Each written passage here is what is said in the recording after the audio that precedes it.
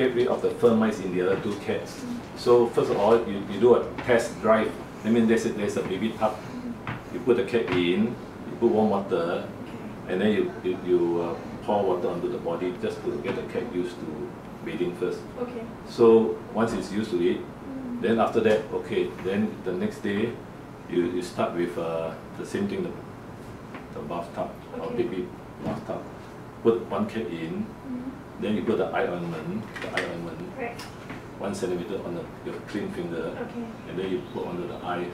This is to protect the eyes against the insecticide. Now, with this insecticide, you don't need to rinse, but you pour in a small cup. You put the cat in again, put eye ointment.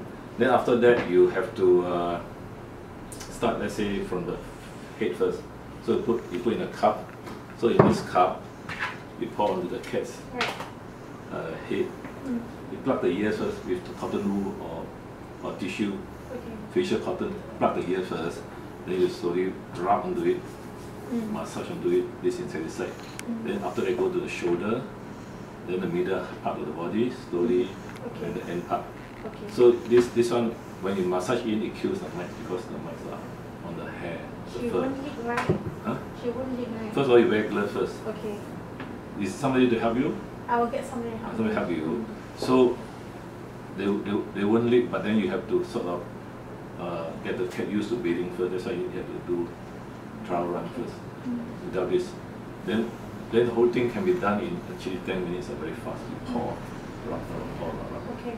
And the best is after that, then you rinse the warm water, rinse the whole body, so that the cat doesn't leak the insecticide. Very thoroughly rinse 2 or 3 times with warm water, and then towel dry or what. Then all those home carpets and clothing, sofa set, vacuum it, and those you can wash. You wash your hot water and sun it to kill the fur mites. So in the meantime, put the cat inside the kitchen first,